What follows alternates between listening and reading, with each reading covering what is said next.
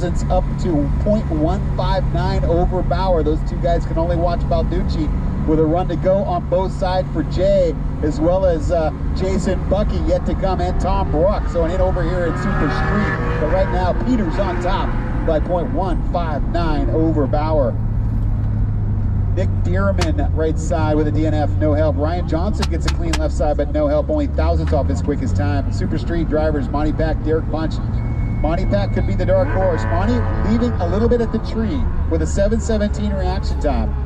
Can't do this and do that in this very, very tight Super Street field.